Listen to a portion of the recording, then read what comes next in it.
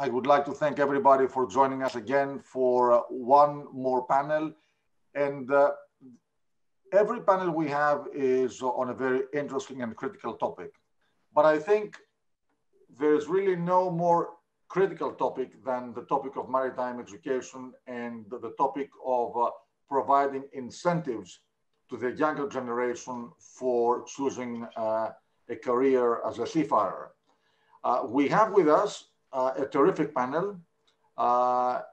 George Gourdomichalis is going to be moderating it. George, you all know George, he is an expert moderator. And we have institutions that will cover every aspect of the maritime industry, of the maritime education process. And also we have Vasilis Papagiannopoulos with us, who will provide, if you want, the ship owner perspective. So I will not introduce the panelists. I will leave that to George. I would like to thank you all. And George, if you can let us know how everybody is fitting in the puzzle, because everyone is representing a different type of maritime education, but all together, it's the whole package of maritime education. So thank you again to everybody for being with us. Thank you, Nicholas. Ladies and gentlemen, welcome. Fellow panelists, welcome. As we are limited in time, I will very briefly introduce the panelists. We have Vasilis Papagiannopoulos, representing Common Progress, Principal of Common Progress, Ship Owners. Three professors with us, Professors Dinos Arcoumanis, Professor Golias, and Professor Tamvakis, all of them with a very elaborate academic career and active in maritime education, both in terms of more hands-on and in terms of more theoretical aspects. And of course, Venetia Kallipolitou, who is a professional education and training advisor with a very large shipping company, Tsakos, and who has a background in the Hellenic Coast Guard. And I think that she will bring some interesting views to our discussion. What we're going to try and do today is, in the short time we have, is cover and address a number of topics that concern maritime education. We have selected a few questions and topics for all participants to comment on, and hopefully we'll have some discussion. And of course, if there are any questions from the floor, please feel free to use the Q&A function to pose them, and hopefully we'll have time to get to them. We're not starting in any particular order, apart from the order that Capital Link put the panelists on in the panel and published the agenda. So I will start with Vasilis Papagiannopoulos. Vasili, for better or worse, you represent the younger, within quotation mark, generation of ship owners. And I would like to know, do you feel that you received a maritime education? And if not, why? And do you think it's important for our industry to receive such an education? Thank you very much, George. I'd like to think it's for the better. And I'd like to thank Mr. Pornozis and all of the Capital Link team for putting this conference together. They have consistently been highlighting maritime education. I think that's very important. And so I'm very happy to be a part of this today. And thank you very much for your support and assistance during the past years. So going to your question, I did get a maritime education by doing a postgraduate degree in Cash Business School in London, where we had many excellent professors like Professor Tamvakis, who is on the panel today. And I remember fondly how he gave us some invaluable classes on derivatives and their uses as hedging tools. And generally, it was a very useful course, which gave us a very good and concise overview of what it is like to work in the shipping business, and an overview of the working of maritime-related businesses and shipping businesses. And so I may not be entirely unbiased when I answer your second question about whether the idea of having a focused maritime education is outdated. I don't believe that it is. So having said that, we all know shipping requires a lot of on-the-job learning. And also that's the case with many other industries. And some of what is taught in academic courses can also be learned in practice. And at the same time, it is true that some of what is learned in practice cannot be taught or replicated in a classroom.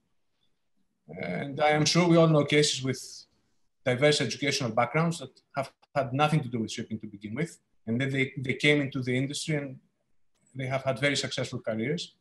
So I don't think that it is an impossible feat at all, far from it. However, it might mean that there is a steeper learning curve involved for people that don't have a maritime background, or it might mean that it will take longer to attain the overview one gets through the academic approach. So I think it is important to have a targeted shipping education. I think it helps, not least because maritime business has various peculiarities. We are all familiar with some of those. I mean, the fact that a lot of shipping operations are conducted at sea or in ports, and not onshore like in most industries, and also the fact that it is a globalized business with a broad geographical scope.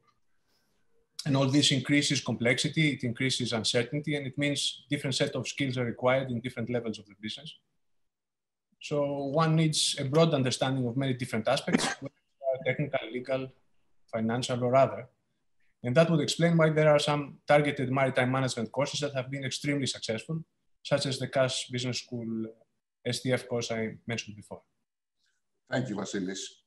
Professor Golias, apart from being, of course, a professor at the National Technical University of Athens, you head the Scientific Research and Publications Department of the Eugenides Foundation. The Eugenides Foundation has a very long history and tradition of providing not only the means of financial assistance and creative solutions and research and all sorts of efforts targeted towards the Greek maritime education efforts, but mainly centered, at least historically, on the work of the naval academies, Coast Guard, etc., here in Greece.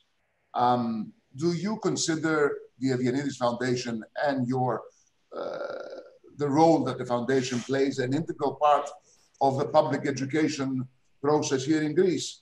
And how do you view the privately operated educational facilities in Greece? Thank you, Mr. President. And I'd like to thank Capital Link and personally Nicholas and Olga Bornozi for giving Eugenides Foundation and me personally the chance to express our views in this very interesting topic. Also, I'd like to say I'm very glad I'm participating in this session with these distinguished participants. So I'll go directly now to your question. The foundation has established during the last decades a protagonistic role in Greek maritime education. This is not only due to the fact that it produces high quality material, more than 120,000 books per year, not only due to financial assistance to educational needs, but also due to the fact that it has a very active involvement in all issues related to submarine in Greece. In this context, the foundation was assigned lately from the Ministry of Maritime Affairs the mission to formulate a strategy for the new institutional framework for maritime education and to define all the required main axes towards this goal. It goes without saying that this institutional framework includes also private education in the maritime sector. You said the Eugenides Foundation, its perennial course, has supported the public maritime education. That's true, but this is due to the fact that there was an institutional absence of private initiatives in this area until lately. However, the foundation equally welcomes private education, is ready to cooperate with educational entities that would give to Greek citizens alternative ways to acquire knowledge and skills that lead to Greek certificates of competence. But it's obvious that educational programs, all educational procedures should be approved and monitored the same way for public and private education entities. And furthermore, that all graduates from private and public sectors should undergo common performance tests under the auspices of the Ministry of Maritime Affairs to get the certificates of competence. Thank you, Professor Golias. Interestingly, we move on to Professor Arcoumanis, and following on from what Professor Golias said, Professor Arcoumanis, you've left a global footprint in your academic career, and recently, a few years ago, you have headed the committee of a private maritime educational facility here in Greece, one of the first ones, if not the first one of its sort here in Greece. And I was wondering how you see private education in general for maritime education, and if you see, at least in Greece, an interest from the younger generation for such educations, both shipboard and shore-based, given the fact that your institution provides both shore-based and shipboard educations. To answer to this question, we may have to look at the factors that are affecting the decision of young people, such as family tradition, social status, gender, academic achievement, personality, and so on.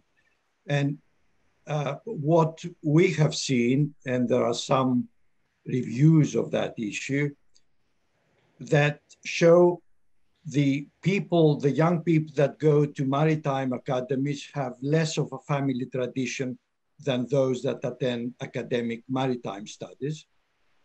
In terms of gender, the maritime academies are more male-dominated compared to maritime studies that it's almost half and half.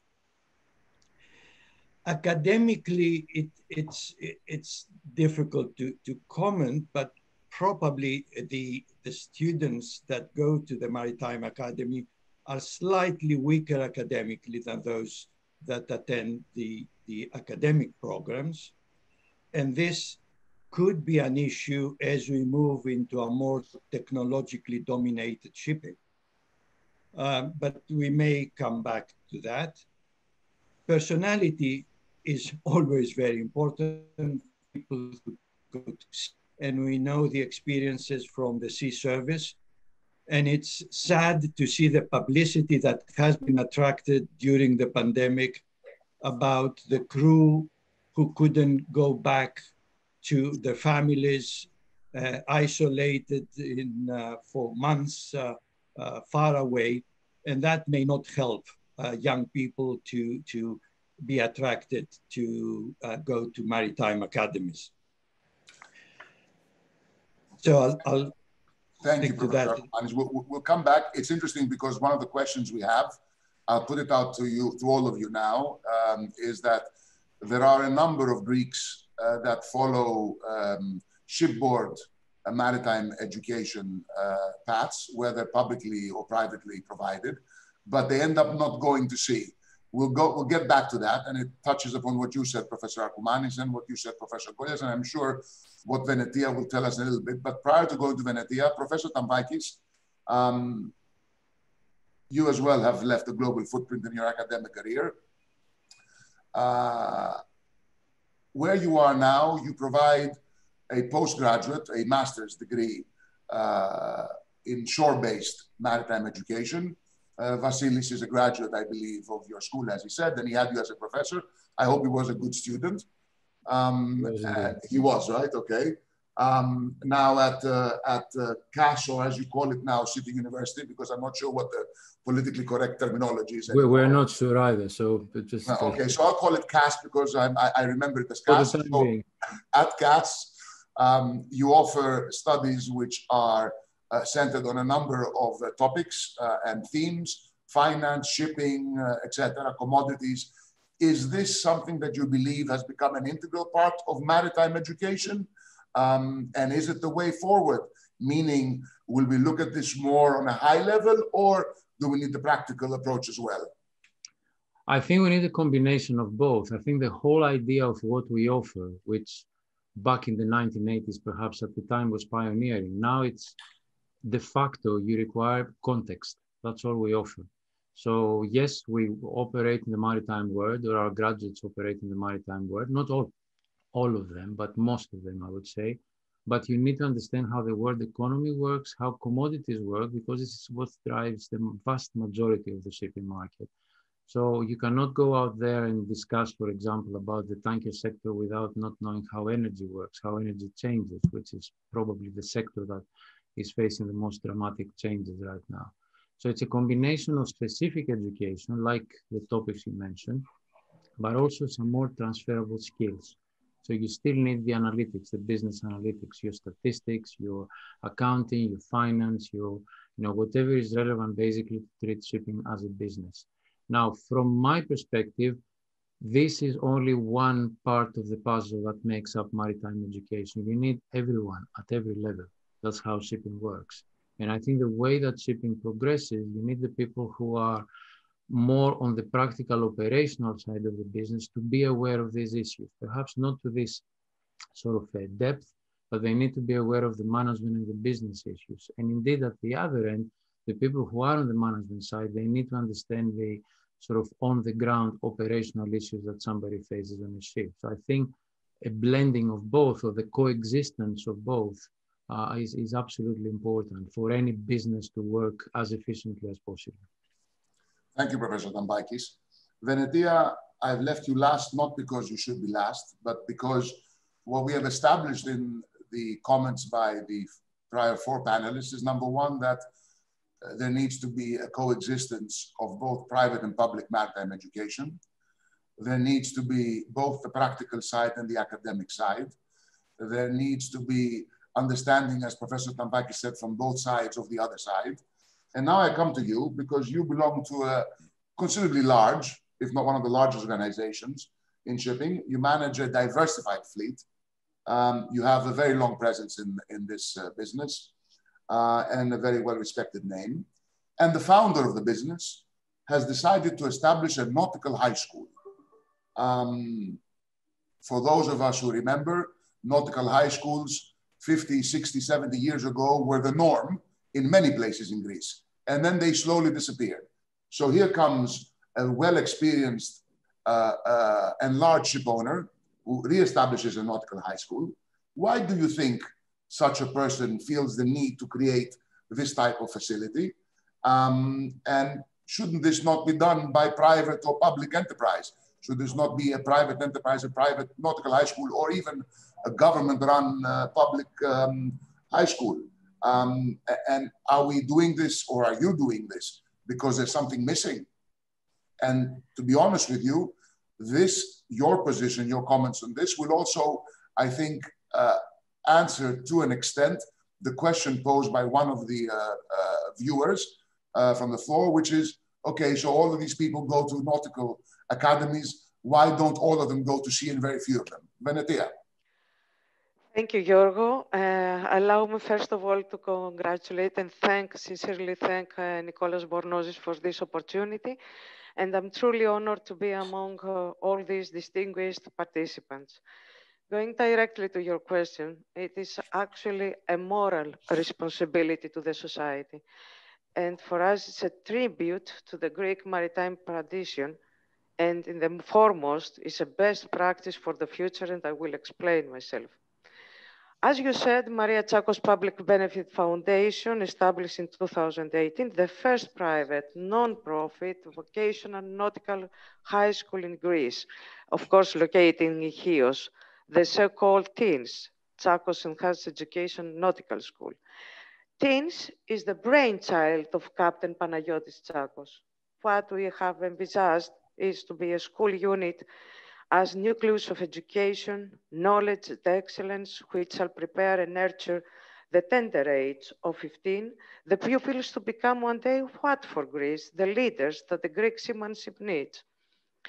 It is a unique example, a ship-owning group to put its own resources on the line to enhance maritime education for young people, and we warmly call the shipping community to follow it. TEENS actually draws multiple benefits from its direct link to the Tsakos Group. It helps the school keep its ear close to the ground and adjust courses to latest shipping developments and requirements where marine practice is in the forefront with our training vessels available to students. We provide a supplementary program to nautical education. Due to the limitation of time, allow me only to mention a great effort that made from the Ministry of Shipping. Most recently, it legislated the promotion of the nautical high school graduates to masters and chief engineers, following a blended training program of seagoing vessel service and courses, which has been warmly accepted not only by the shipping community, but also from young people that they didn't manage to enter in a Merchant Marine Academy. Our congratulations and respect to Mr. Plakidakis. We have witnessed the significant increase of adult applicants. We have prepared a special education program. The sea is endless, so if there are youngers that could not manage to enter an academy, should be a way to find them and offer them generously the opportunity for a career at sea. Definitely the authorities could contribute to this mission. We visit West Macedonia, where we identify a significant percentage of unemployment. There are schools that are preparing electrical and mechanical engineers at all levels. In this area, where we will have the post-lignite era, Greece has prepared the Just Transition Fund. Here, with this opportunity, we can find a key set of actions and activities regarding maritime employment and education. Closing my small intervention, allow me to say that this is not a field of competition regarding provision of services, training services. Is a complement, an enhancement to public and private education. With this in mind, I truly invite all of you, the next time that we'll meet, to discuss for maritime training and education centers of excellence in Greece. Thank you, George, for your patience. Thank you, Venetia. So we see that we have public, private, and hybrid. Everybody needs to help each other. We need education that starts at a very young age, goes on to the naval academies, private or public, and on to the postgraduate studies. With that in mind, Vasili, you're a ship owner. You have a maritime education. What do you think is tomorrow's areas that we need to, that the industry and we need to focus on to be able to meet the challenges? Thank you, George. First off, it's interesting because this is precisely the question that the 4-year-long European Skillship project that started in 2019 is trying to answer. So Mr. Golias and the Eugenides Foundation, who are coordinating these efforts, I'm sure can tell us a lot about that. But as far as I know, this initiative precisely aims to identify which maritime skills are needed for the future and to produce the educational packages to cover these skills. I can talk regarding the challenges we face as an industry, and I believe the main ones to be environmental, technological, and economic. Sorry about that. So we are daily faced as shipping professionals with the challenge of how to transfer goods and people safely and environmentally in a way that is economically viable. So I believe maritime education should be geared towards assisting the industry in overcoming these challenges, along with challenges posed by technologies being introduced on board ships and onshore that require new sets of skills from seafarers. So we need to be able to equip officers and seafarers with such skills. We have digitalization and information technologies, as well as cybersecurity, that are becoming increasingly relevant. Automation is used a lot in day-to-day operations, although at the moment we are still far away, as far as I can tell, from fully automated ocean-going vessels. Maritime law has always been very important, and I believe it will be more so in the future. And the same goes for naval architecture and marine engineering, which should also be geared at the highest levels towards the development of new technologies that are environmentally sustainable. Finally, and perhaps most importantly, we are faced with very real shortages of skilled and capable seagoing personnel.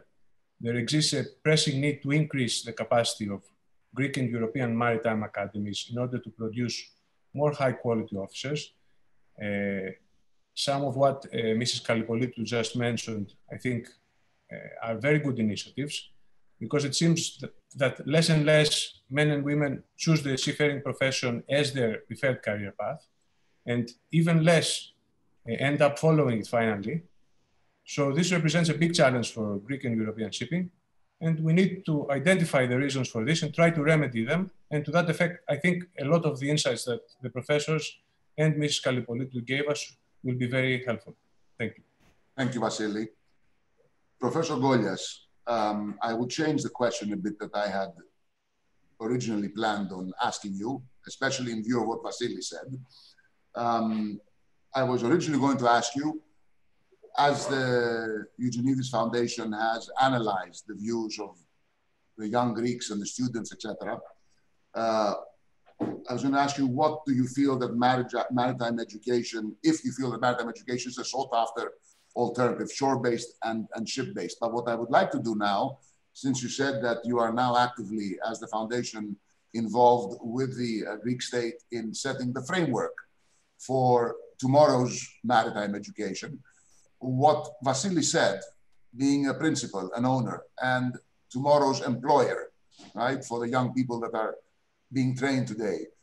Do you agree in what he said, and are you incorporating his ideas into your new framework in terms of the various paths and the various specialties and the challenges that we need to face going forward?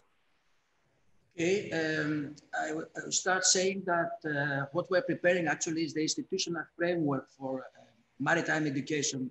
Let's say the white paper, if you like, for maritime education. So mainly it concentrates on axles, on very important issues like how one can enter in the maritime profession, like how can get the certificates of competence, like what do we need for personnel, educational personnel, what do we need for laboratories. So it stays on axles and issues which are mainly addressing institutional issues. Also, what kind of professional qualifications do they have when they come out of these academies, private or public?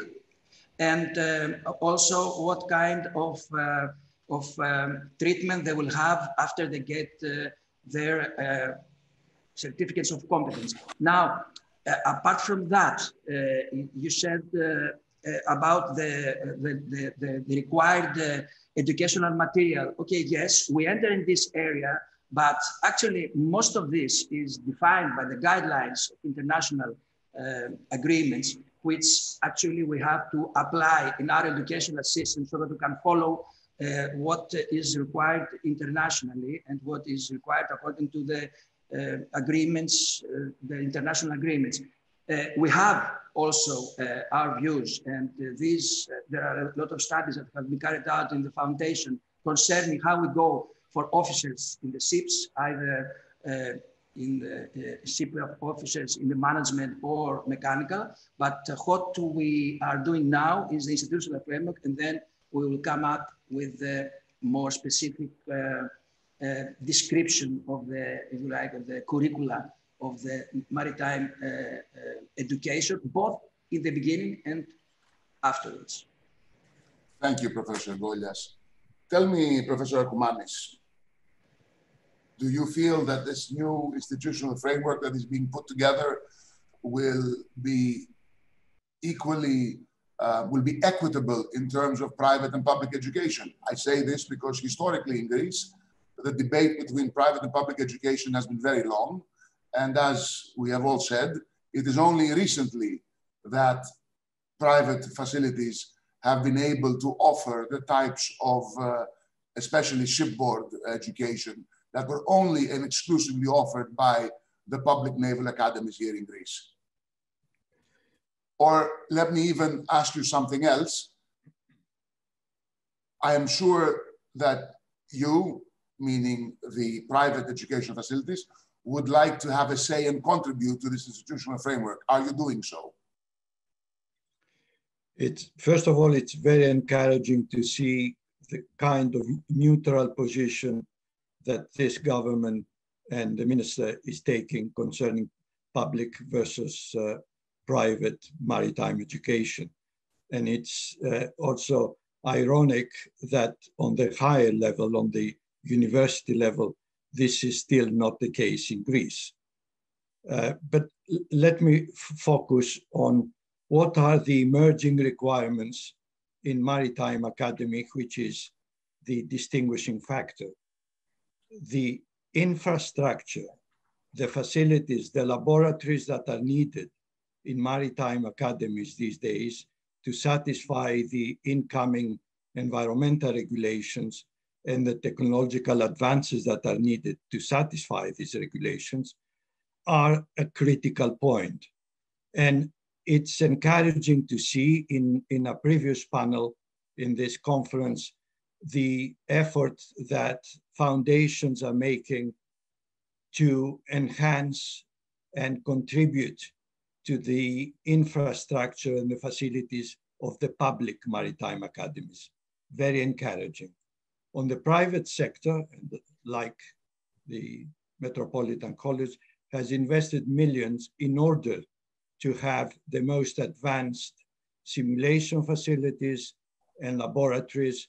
And this is something that it's nice to see that both public and private academies are determined either through their own resources or through support from foundations and individuals to reach a kind of similar level of infrastructure that is needed to educate the future masters and engineers. A point that I would like to add is that if we consider the academic quality of the students entering the public or the private maritime academies, it's similar. There are no major differences. The point is what you do, what you can do with this quality of students after they enter the maritime academy.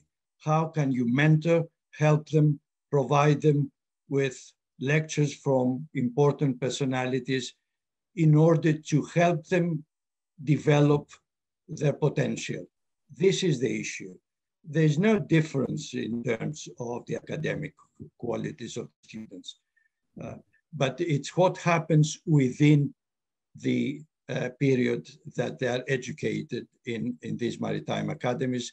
And that should be the focus of raising not only the infrastructure, but also the academic credentials of the teaching staff, because technology has moved quite a lot, and some of the teaching staff in the academies are quite behind the advances of LNG ships and LPG and the future fuels that are needed for shipping.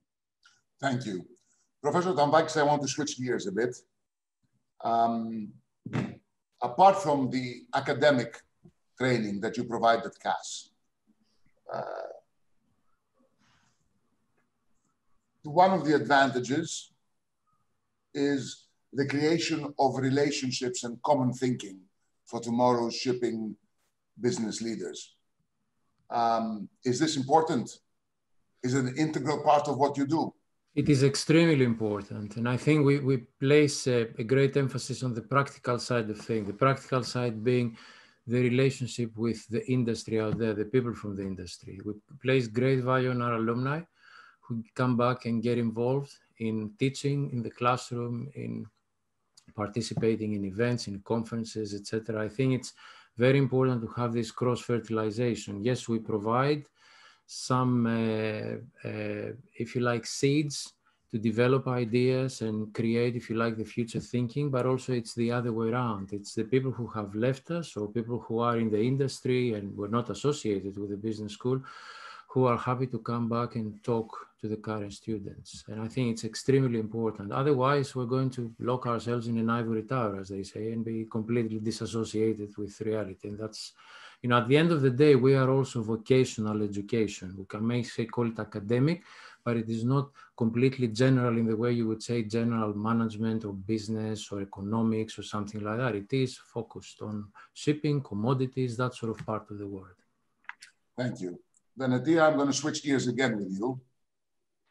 40 years ago, women in managerial and executive positions in shipping companies, so shore-based, were few and far apart. Today, that has changed a lot. What has not changed is women at sea. I know that there was an earlier panel yesterday that created a strong debate between two ship owners. So I don't want you to delve into too much because we don't have a lot of time. But have we done something wrong as an industry, or are we okay with what we're doing?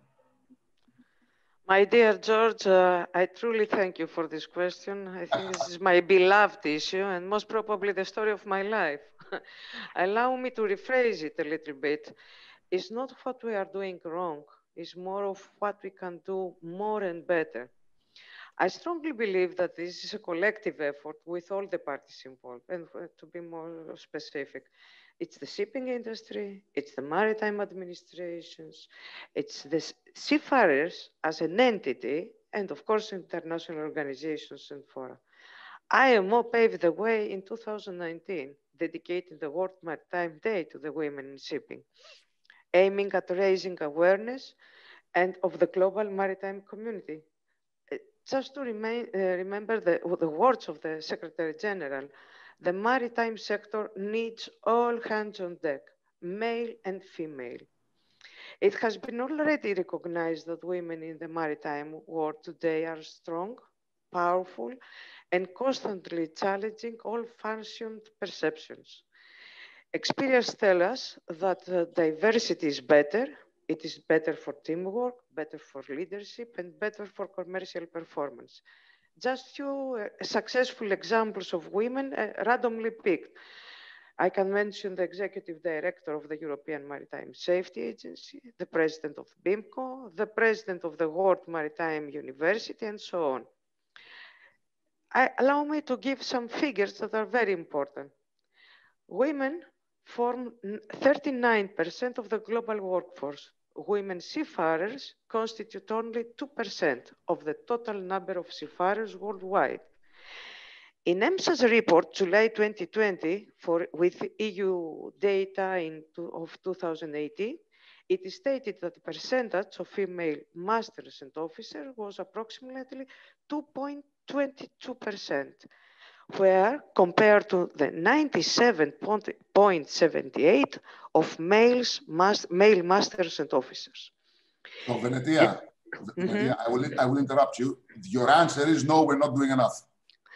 The answer is that with collective effort, we should promote, we should find the ways to open our doors in the women. Of course, always taking into consideration that we need capacity, abilities, and skills. Imagine just that in Greece, we have today 1,153 young people entered the academies. You know how many were women? 136. 10%. You know what we did in Tsakos Group? We opened doors to our vessels and offices. Our women officers of different nationalities have inspired to the whole hierarchy of the vessel. The strategy now is to focus in a right balance in cadets, deck, and engine department. Venetia, I will interrupt you, not because I want to interrupt you. We have maybe a minute or two left. We're not going to be able to cover all the topics. That's true, that's true. Question from a participant was, they're looking for jobs on ships, they can't find them. I would tell them, and I think you all agree, go knock on doors, you'll find jobs. What I want in one word from all of you is tomorrow's best maritime profession. What is it? Professor Arcoumanis, in one word, 2 words. Which path? A well-balanced engineer. Vasilis. I would agree with Professor Arcoumanis. There is a lot of potential there. Professor Tamvakis. A technical background, top with business education. Professor Golias. Sorry, you're on mute. Professor Golias, you're on mute. I would say both at sea and at shore, and whatever fits better to the peculiarities of the professional who is going to choose the profession. There's no best for everyone. Venetia. Officers of the future depending on digital and green skills. I agree with all of you. You're absolutely correct. Thank you very much. We're ended. Thank you. Thank you, Mr. Bye. Thank you. Bye. Thank you. Bye-bye.